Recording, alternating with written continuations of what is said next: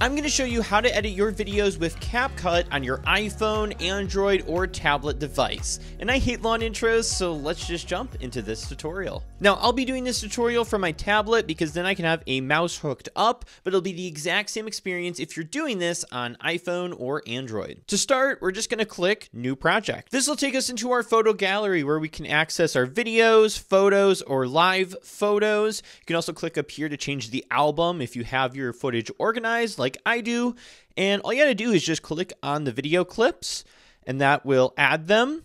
And then once you have them all selected, you just click the add button down below here and it'll add it to your project. And here we go. I can actually take my finger and scroll through the timeline here to take a look at all of my footage. I can also pinch with my fingers to zoom out to see the clips better, or I can pinch to zoom in if I want to do a very specific edit. If you want to rearrange your video clips, you can always click on the video and hold your finger down and be able to drag it through your timeline.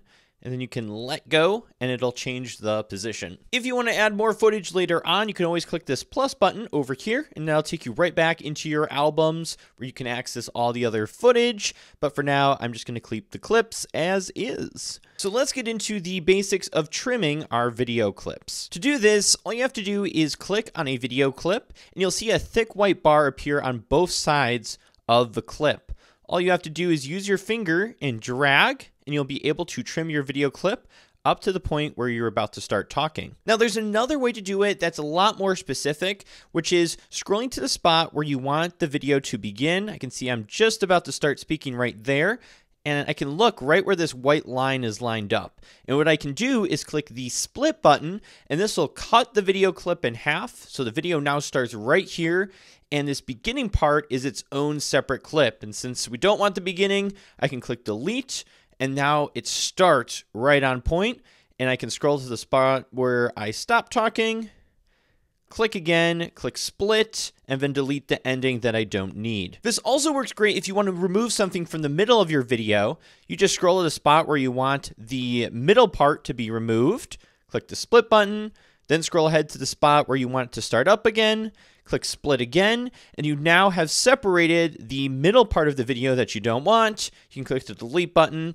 and now you've removed something from the middle of your clip. You can also reverse actions as well, just in case you didn't actually want to remove that. You can go to this back button over here, click that a few times, and that'll reverse any actions. Now let's get into some more interesting features. If you want to add text to your video, just simply click the text button down below and then click add text.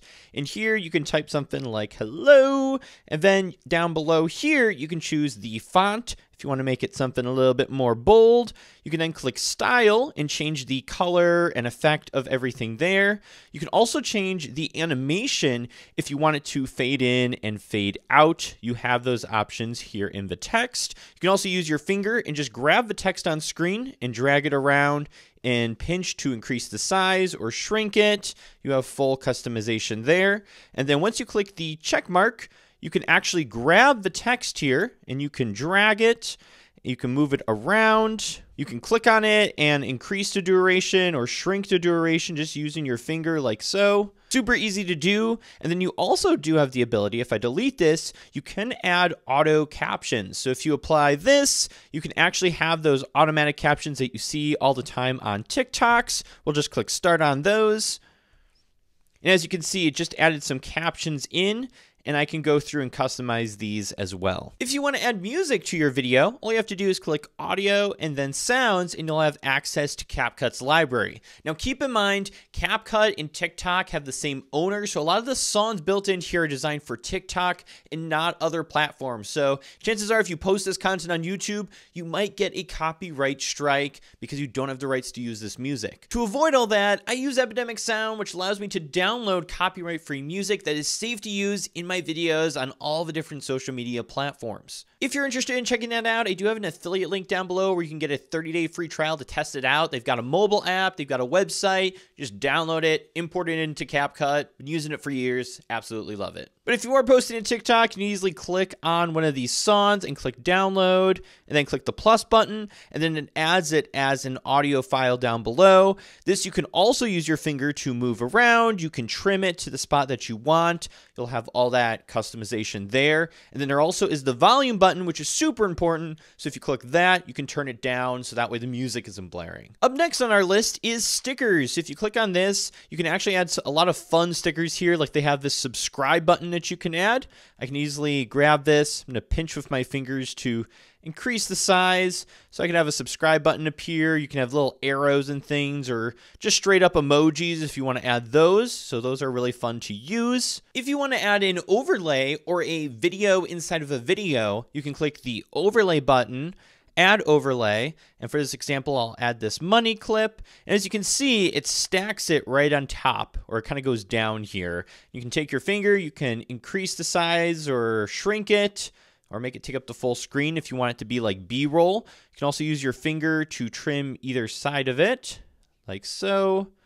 So I can have it on for just a little bit of the clip. This also works great if you're doing like a gaming video, and let's say my face is the game and you want to have yourself off to the side like this. That way, that's how overlays can kind of work, so you can do reaction videos and different things like that. You'll also notice there's an effects button down here with a whole bunch of different video and body effects. A lot of these you see in different TikTok videos, but they have everything from fun stuff to professional stuff in here. So definitely explore this library and take a look at the different effects that they have in here.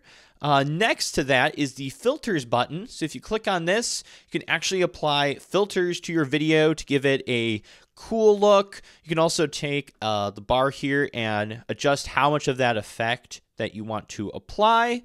There's also an adjust button, and in here you can actually control things like the brightness, contrast, whether you want it the saturation increased and it be more colorful. So definitely go through here and mess with those settings. And finally, there's transitions, which in between two clips, you'll notice this white square box with a black line between it.